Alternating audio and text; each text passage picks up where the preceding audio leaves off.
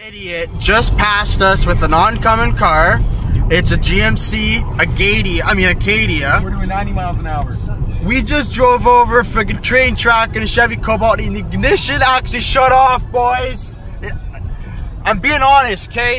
GM, this car hasn't been in the recall yet, and honestly, it's a piece of junk, bro. That's the second time that it's done that. It's actually the second time the ignition is actually tripped in a Cobalt, okay? It doesn't turn all the way off, it just goes into accessory. It goes into accessory. The driver said it goes into accessory, bud. Hey, that's like a Chevy problem. Bro. So that's a Chevy problem.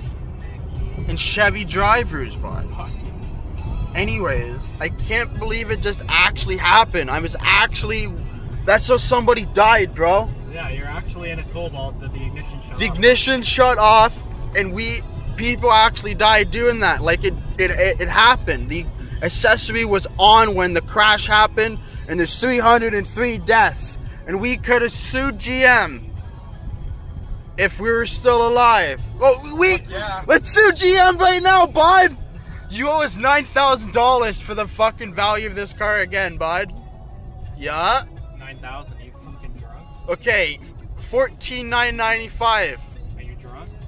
I am drunk. $9,995. Yeah, try a little bit lower. 10. Like not even. A quarter of that. Not even 10 grand, bro. It's a fucking 08 with 95,000 kilometers, and the dealership wants to give you $2 grand for it. But I can't believe I was in a Cobalt and ignition shut off, bud. Ignition shut off. This is a terrible day in my life. You know, this is gonna go viral. You might want to return it, buddy. If you have a Cobalt, and honestly, I mean, it's the owner's fault right now for not having the recall fixed. Is that a fucking turn? But he actually doesn't really like Chevys, so he doesn't really care about the car. And you really don't think it's actually gonna happen to you, but it did. It's funny how that works.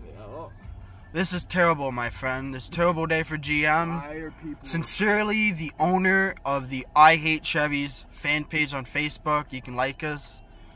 We probably have like 1 million friggin' likes, but